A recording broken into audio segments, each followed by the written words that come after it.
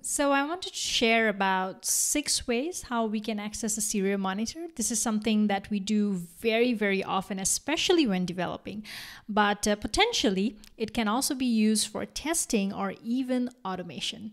So for today, we are just going to use a very, very simple code, and we're going to use the Arduino Uno, just a blinky LED code. And we're going to try to access the high and the low serial prints in different ways, in 6 different ways. So let's first look at the code. It is really, really simple. If we Google for the Arduino Blinky tutorial, we will see that it will just initiate the LED, and then after that, it will just print out high and low. So in our serial monitor, we should be seeing high and low.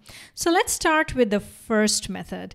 The first method that I wanted to share was using really the Arduino IDE. And this is available for all the operating systems. So I'm gonna fire up my Arduino IDE. Now, the first thing to note is whenever we want to access the serial monitor, we have to choose the type of board in Arduino IDE. So for me, it is Arduino Uno.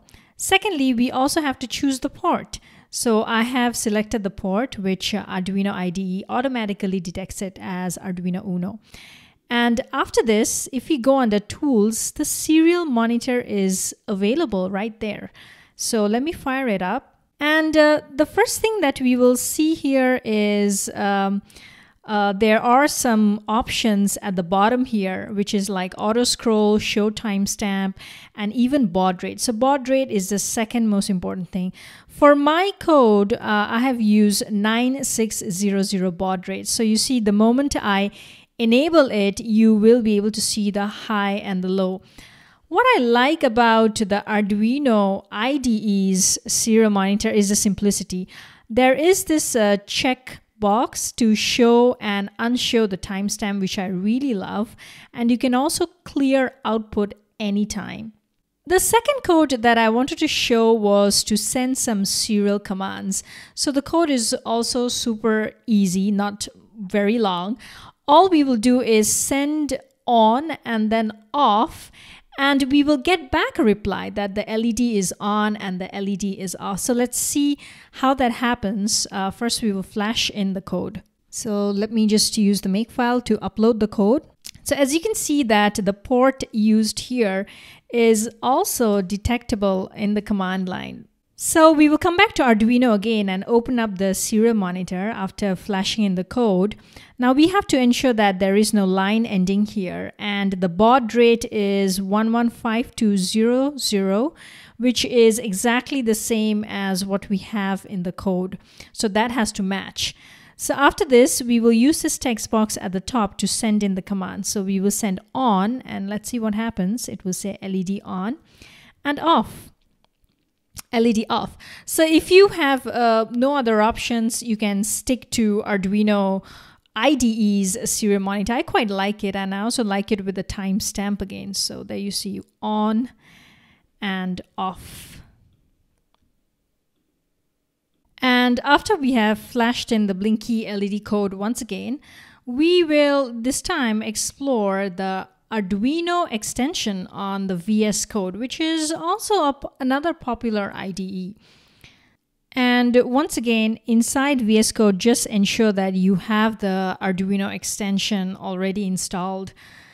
And once you come here, this is the code once again with baud rate 9600. Inside Visual Code with the Arduino extension, you should be able to select the programmer. So we are going to choose AVR ISP for Arduino Uno. And there are many, many other options here. And just ensure that the board you have chosen is also Arduino Uno, or the board that you will be using. And lastly, the port. This is the port that it has detected, which is the same as what we used for the Arduino IDE. And for the serial monitor, it's right at the bottom with this plug, Open Serial Monitor. So we're gonna press that, and let's see. Right, it's not working because I need to choose the baud rate as 9600. And there you see high, low are coming. The next example that I want to show is Platform IO. It is also available for Atom, But when you want to use it for Atom, it says that VS Code is better. So if you are already using VS Code, go ahead and use it. But I'll just show it how it works for Atom. So I'll go ahead and click install here. And once you say install, it will give you some instructions. So why don't we fire up Atom this time?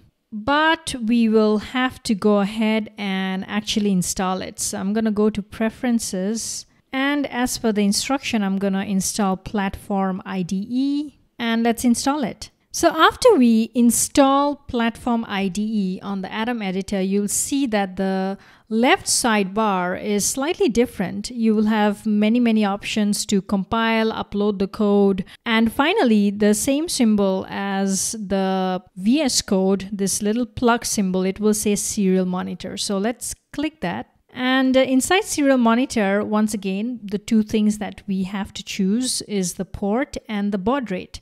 So let's start it. And there you see it is printing out high and low every second. And it is showing the serial monitor.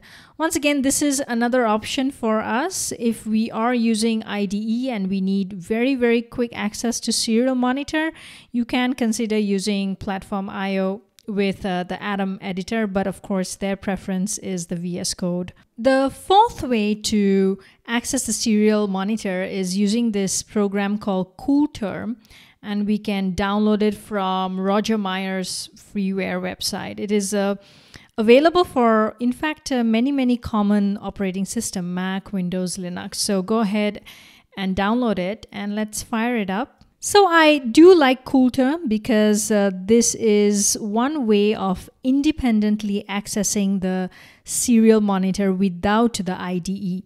So when we open the options, there are different ports available, same as the other examples. So we're going to choose our Arduino port and then the baud rate as well.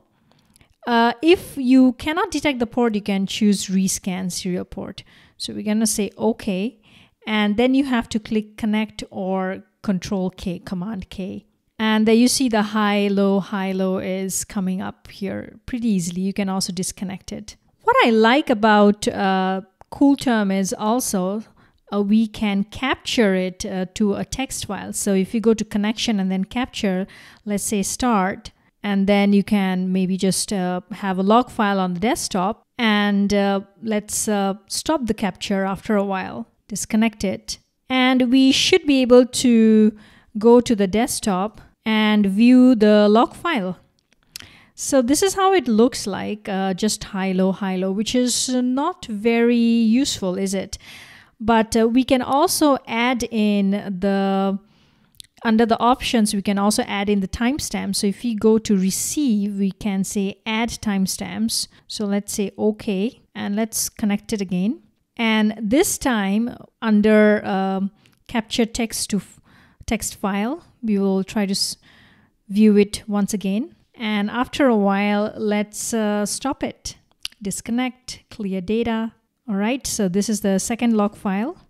And there you see you will have the timestamps available here as well. So I find this really useful, especially if you are testing, say, long periods of time, say over hours, and if you do not want to fire up your IDE. So this can be, CoolTerm is really useful for that. I do want to show the serial send. So let me upload the code for the serial send here. And now when I come back, I will choose the port, but the baud rate is 115200. We can actually say connection and then send string. So let's try that. Very similar. Sorry, I need to connect it, of course. And then connection send string. Let's try this. We say on, and there you see LED will be on. And when you say off, LED will be off. So you can do a lot of capturing of data or even send serial commands. So I'm gonna flash in the blinky LED once again. And this time, the fifth tool that I'm gonna show resides right on the command line actually. So we can actually detect which port there is by doing some kind of prompting, and this port is available. So we're going to use this port and the Linux command screen. And once again, screen, the first argument will be the port and the second argument will be the baud rate. So you see it will keep saying high, low, and this is right from the terminal. Pretty useful if you need to access a device that is connected to a remote server. This is very, very useful. Now for screen, you need to know how to kill the screen or how to exit. Control A and Control / and then yes, I wanna quit. For the very, very last option, we are gonna access the Linux TTY.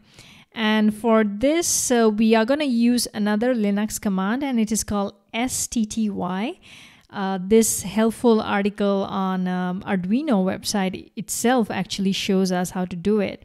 But we will need a Linux operating system. So let me switch over to my VirtualBox virtual machine. So I'm here in my virtual machine, and let's check the operating system first. And I'm using Ubuntu version 18 LTS. The first thing we have to ensure is under devices USB, we make sure that the port for Arduino is available in our virtual machine. Of course, if you're using Linux natively, that's not required. Next, we are going to check whether the USB is available. Yes, it can detect. And why don't we try out ls/dev/tty? That's a lot of options. But for Arduino, it is actually this one, /dev/tty acm0. Of course, it might depend, and you might have to do the search once again. So we're going to use the stty command to finally connect to the Arduino.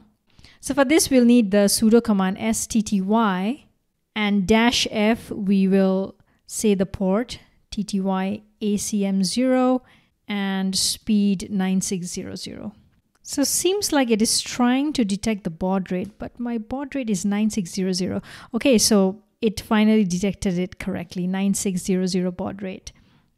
Now what we need to do is sudo cat and just the port name. So you see immediately, just like screen or any other serial monitor, it will start printing out the high and the low. Now, what is the purpose of doing this? We can actually automate testing with this because it is fired with the command line arguments. So what we are going to do is, instead of just cat, why don't we try to cat it to a log file? And after a while, we'll just stop it. And let's try to view the log file. And there you see the log file will have this. So if you want to automate testing, connect to a device which is available on a remote server, maybe once a day, a few times a day, you can use stty and then cat and then print it to a log file. So those were the 6 ways on how we can access a serial monitor, right from IDE to some terminal commands to even a standalone application such as CoolTerm, or even using stty and then cat for some automation or integrating with the continuous integration server. So how else are you using the serial monitor? Are you using something else? Let me know. Thank you so much.